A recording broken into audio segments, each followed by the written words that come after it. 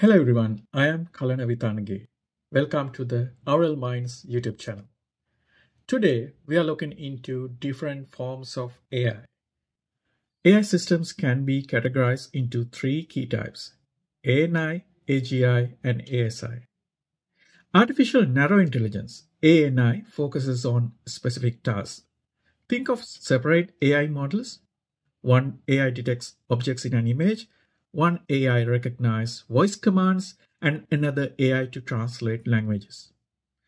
ANI is great at handling a single problem efficiently but can't adapt to other tasks.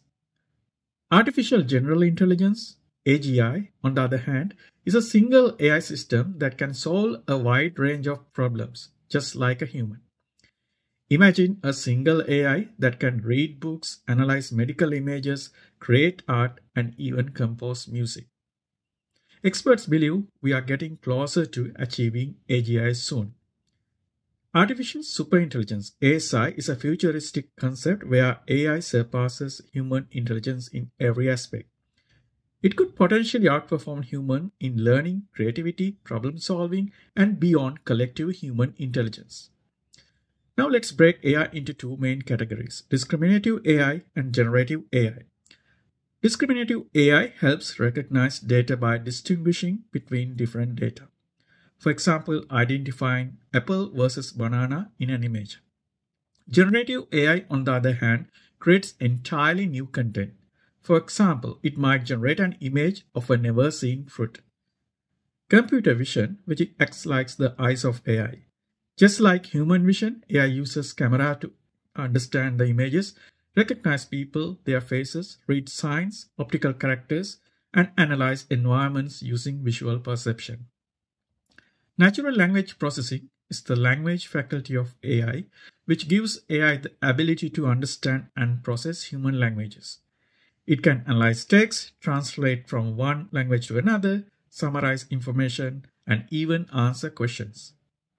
One of the most exciting developments in AI today is generative AI or GenAI. While computer vision and NLP focuses on understanding the world discriminatively, GenAI takes it a step further. It creates. It can generate new images, videos, music, and text based on prompts, challenging the idea that AI can't be creative. Autonomous robotics is a physical form of AI. Unlike traditional programmed robots that follow strict instructions, autonomous robots can understand their surroundings, adapt to changes, and operate with minimal human supervision. For example, we could ask a programmatic robot to move a box from location X to Y, but if the object position changes slightly, these programmatic robots will very likely fail. In contrast, autonomous robots, which are mechanical robots, coupled with artificial intelligence, which can learn and adapt to these changes without explicit command to do so.